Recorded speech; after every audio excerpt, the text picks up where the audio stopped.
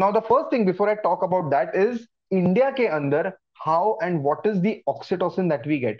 In India, Pfizer का company बनाता है one of the most common drugs that we get. I mean, one of the most common brands that we get for oxytocin happens to be Pfizer का Pitocin. Pitocin is something that is very commonly used. It was used in my residency as well. It is being used in the current hospital where I work as well. So Pitocin मिलता है 1 ml. We also get 0.5 ml का Pitocin, but same company. दोनों मिलता है, दोनों available होते हैं। इसके अंदर इन 1 ml, ये 1 ml के अंदर इसके अंदर होता है 10 यूनिट्स या फिर 10 international units. International units and units is same, so 10 units होता है। वेर एज 0.5 के अंदर obviously it is 5 units. Half of 1 ml is 0.5, ऐसे 5 यूनिट्स होता है। We get both the boxes. यहाँ पे मैंने फोटो 1 ml का डाला हुआ है। It depends on your hospital whether it प्रोक्योर्स a 1 ml का एम्प्यूल और 0.5 ml का एम्प्यूल। सो 10 यूनिट्स होता है या फिर 5 यूनिट्स होता है, ये बात याद रखनी है। There is one more thing that I would want you all to remember या फिर no is 1 unit is equivalent to 1000 milliunits. Basically, I'm not saying million, huh? I'm saying milli, MILLI. So basically, milli मतलब 10⁻³ का factor add हो जाता है। Very simple, very easy, there is nothing to be decided over है। Just like micro is 10⁻⁶, वैसे मिली is always 10⁻3। So effectively, very almost very similar, 10 international units is going to be equal to 10 and उसके आगे 3 zeros, milli units. Similarly, 5 units is going to be very similar to 5000 milliunits. Very simple calculation. There is no rocket science over here. Just for the sake of understanding मैं आगे क्या बोलने वाला हूँ, I have said this. Did you all understand this point? Very simple, very easy. Million units, milli units and units के बीच का क्या significance है? Once you say yes, I will proceed and I will tell you कि titration कैसे करते हैं. The reason I have explained this to you in milli units is that the ACOG का guideline always speaks everything in terms of milli units and not in terms of units, which is why I first gave you the conversion का factor. Okay, ठीक है, समझ गए सब लोग। सो effectively what I am seeing over here is 1 ml contains 1 ml contains 10,000 milliunits. Similarly, 0.5 ml का ampoule contains 5000 milliunits. ये भी क्लियर हो गया। वेरी सिंपल, सेम बात जो मैंने अभी बोली है वो मैंने बोली। Now, what I'm going to show you are the ACOG, American College of Obstetrician and Gynecologists का guideline. This is a guideline that is commonly practiced everywhere. Now, we have been given 2 regimens that are practiced everywhere. It has been practiced in my hospital as well. Now, there is a thing about oxytocin that a few hospitals have their own protocols जो उन्होंने खुद बनाए हुए हैं. Their consultants have their own protocols that they are comfortable with, that they have learned. But एसीओजी का यही है एक, उन्होंने एक मात्रा दिया हुआ। So if you have to follow one evidence, this is the evidence, this is the guideline that you should preferably be following. It is okay if your institution is practicing something else, but if not, then this is the guideline that you need to know. This is also the guideline that you can quote in your exam. If you are asked in your exam, तुम्हारे हाथ में oxytocin का ampoule दिया और बोला कैसे titrate करोगे, you can only quote ACOG guideline and not your own hospital guideline, because that is the only standard thing that is there currently in the world of obstetrics. So क्या है इसमें? उन्होंने इसमें दो दिए हुए हैं। There is a low dose regimen and there is a high dose regimen. I just colour high dose with another colour and there is a high dose regimen. What is the difference and what is the significance of low dose and high dose? Low dose is given for primary gravid female, basically जिनका first pregnancy है, या फिर females who have never delivered पहले। So basically they can even be something like gravida 2 abortion 1, ऐसा भी रह सकता है, या फिर ग्रेविडा 3 एबॉर्शन 2, या फिर gravida 2 ectopic 1। Everything, it is just that these women have never delivered earlier. Primary para भी उनको बोल सकते हो। Basically it is there first full term proper pregnancy that you are delivering. Where as, sorry, a little mistake on my part, this is a high dose. So high dose is given to primary gravidas. The reason is that this uterus is never accustomed before to delivering. It's a very rigid uterus, the cervix is rigid, and it requires a little more amount of oxytocin, or a little higher concentration of oxytocin for it to deliver. Whereas similarly, in a subsequent pregnancies, her labor is going to be much shorter. The cervix is going to dilate much faster. The uterus is going to contract much better in her subsequent pregnancies, which is why para 3 living 3, para 4 living 4 deliver within a couple of hours of them coming to the labor room, whereas primary gravidas can even take a day or two to deliver. Which is also why the low dose regimen is advised for women who are multigravids. Multigravids यानी जिन्होंने पहले दो चार बच्चे दिए हुए हैं, एक या दो भी बच्चे दिए हुए हैं. So they can be anything like gravida 2 para 1 living 1, or gravida 3 para 2 living 1 living 2, or maybe something like gravida 3 para 1 living 1 abortion 1. Anything, but basically low dose is for multigravid women, high dose is for primary gravidas who have never delivered before. Now इसमें if you see, the unit that they have used happens to be milliunits per minute. Similarly, milliunits, and minutes यहाँ पे. So milliunit is what they have used. Now, I will first tell you what do we do. First let us look at high dose regimen जो हम लेने वाले हैं primary gravida के लिए. High dose जो है प्राइमरी ग्रेविडा वाला, ये मैं पहले बात करूंगा. तो they have said you have to start the dose eight 5 और मोर. Now what is starting dose? Starting मतलब क्या एंड इंक्रीमेंटल मतलब क्या? Now remember there are two functions of oxytocin that you have. Two functions. What are those two functions? The first function is, of course, the one that you know, augmentation of labor, and of course, the second function is to prevent and treat postpartum hemorrhage. But there is a third function as well in labor that it is used for, and that is induction of labor. Induction of labor is something that you do with cerviprime gel, that is PGE2 gel, dinoprostone gel, or something that you do with misoprostol as well, or something that you do with the Foley's catheter. Just like these agents, there is also oxytocin that can be used for induction of labor. The problem is that oxytocin is not a great cervical ripening agent. It does not lead to a great amount of action on the cervix. It only has a good action on the uterus, which is why it is a very poor inducing agent, and hence we do not prefer to use it. हम prefer करते हैं सर्विप्राइम, that is डायनोप्रोस्टोन, misoprostol, जिससे cervical dilatation भी अच्छे से होगा. ठीक है. So starting dose is the one that you will either give for induction of labor, or when you want to start augmenting labor, and the first dose that you give is going to be the starting dose. So basically, what is the dose at which you should start giving oxytocin? So first I'm going to look at primary gravida. Primary gravida is basically high dose वाला. So मैं यहाँ पे primary लिख रहा हूँ, यहाँ पे multi लिख रहा हूँ.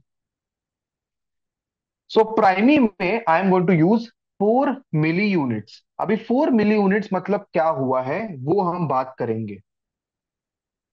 Now, in every labor room, the commonest fluid that we find is going to be 500 ml के pouches आते हैं. We don't usually get 1 liter के, we get 500 ml के pouches हमें मिलते हैं.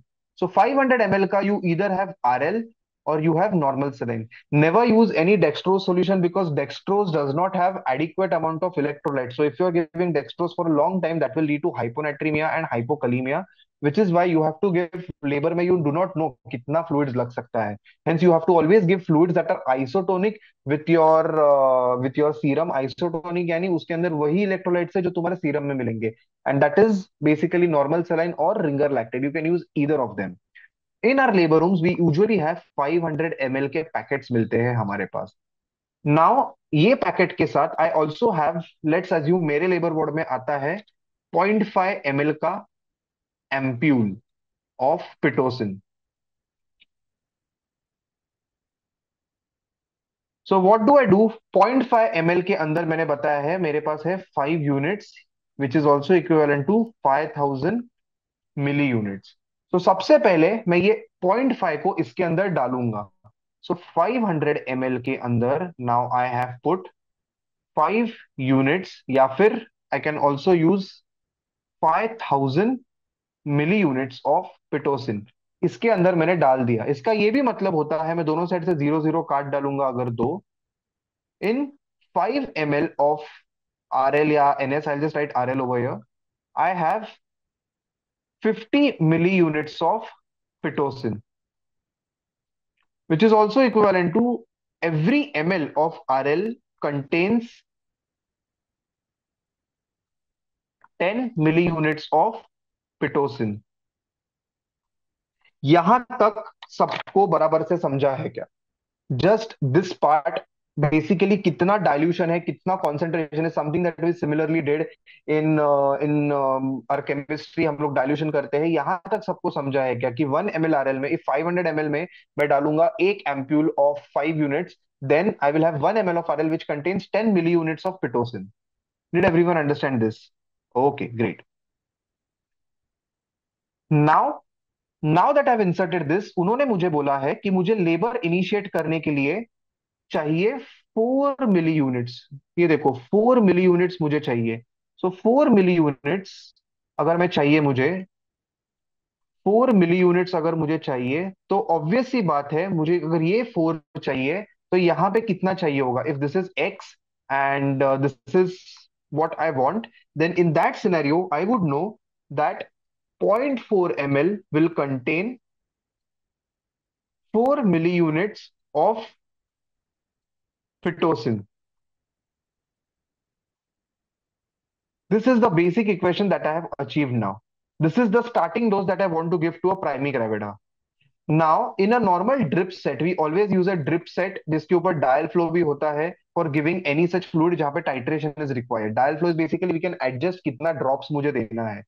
Usually, in a normal drip set, not a micro drip set, a normal drip set, 1 ml is almost equivalent to 20 drops. If 1 ml is equivalent to 20 drops, 0.4 ml is going to be equivalent to 8 drops. Very simple mathematics. So basically, 8 drops में है 4 milliunits pitocin. And hence, the starting dose that we always have for a primary gravida is going to be 8 drops per minute. क्यों? क्योंकि मुझे उसको देना है 8 milliunits per minute, which is exactly what is advised bye ACOG। यहाँ पे सी 8 milliunits, अगर 4 milliunits per minute अगर मुझे देना है, the same calculation that we have done till now will give me 8 drops per minute, and which is why we always initiate 8 drops per minute as the dose for augmentation of labor. Now, once I've started this at 8 drops per minute, my goal is, what is the reason I'm starting this? My goal is to achieve a uterine activity of 3 contractions in 10 minutes, with each contraction that lasts for around 30 to 40 seconds. This is the outcome that I want, because this is what we call as the good activity. 3 to 4 contractions in 10 minutes, each lasting for 30 to 40 seconds. This is an ideal activity. Anything more than 5 contractions and any contraction that lasts for more than 60 seconds, it's said to be hyperstimulation. I do not want to go there. I need adequate contractions, and adequate contractions are 3 to 4 contractions in 10 minutes, which each lasting for 30 to 40 seconds. So this is the goal, or this is the uterine activity that I want to achieve. What if 8 drops per minute is not finding it adequate for me to achieve this uterine activity? Then in that scenario, they have given here as well कि अगर नहीं हो रहा है तो incremental, basically मुझे increase करना है 3 to 6 milli international units. We will just assume it 3 to 6, मतलब 4 ही अज्यूम करेंगे। And it has to be increase every 15 to 40 minutes. मैं 30 मान के चलता हूँ, an average of this. So 4 milli unit से मुझे बढ़ाना है। 4 मिली units was exactly 8 drops per minute. So every 8 drops per minute पे, after 30 minutes, I would add more 8 drops. So basically, after 30 minutes, I have 16 drops. अगर 16 drops पे भी activity adequate नहीं आ रहा है after 30 minutes, then I would keep around 24 drops per minute. अगर उससे भी एक्टिविटी नहीं आया, तो 32 करूंगा आफ्टर मोर 30 मिनट्स। ऐसे करते करते I can go maximally up to 128, but we do not usually go till 128, we only go till 64। 32 के बाद आएगा 40, 40 के बाद आएगा 48, देन आएगा 56, and then we will have 64। So 64 drops पर मिनट तक हम यूजुअली खींचते हैं। अगर 64 ड्रॉप्स पर मिनट तक भी यूट्रन एक्टिविटी ना आए, then we say that she is having non-progress of labor, and then we take her up for cesarean section. Few institutes can take it up to 128 drops as well, but we do not prefer to wait for that long, क्योंकि 64 से 28 होने के लिए बहुत घंटे लगेंगे। Did everyone understand how do we titrate these doses? A very simple calculation, a very simple explanation to it as well. Does anyone have any doubt at this point? Did everyone understand this simple complications? Why 8 drops per minute? You do not need to remember the calculation. All you need to remember is एक RL का pint लेना है, 500 ml का pouch लेना है, उसके अंदर 5 units डालना है, 500 ml में 5 यूनिट्स डालना है, 5 units is 0.5 ml of oxytocin. वो मैंने डाला, उसके बाद में all I have to do is 8 drops पर मिनट पे मुझे एडजस्ट करना है, उसके ऊपर दिखता है कितने ड्रॉप्स डालने हैं। 8 ड्रॉप्स पर मिनट पे मुझे एडजस्ट करके उसको छोड़ना है। Every 30 minutes I reassess her, I C for यूट्रन activities adequate, if not तो मैं 8 का 16 करूंगा, 16 से 24 करूंगा। That's it, you do not need to know the calculation, the calculation was only for your understanding as to how that chart works.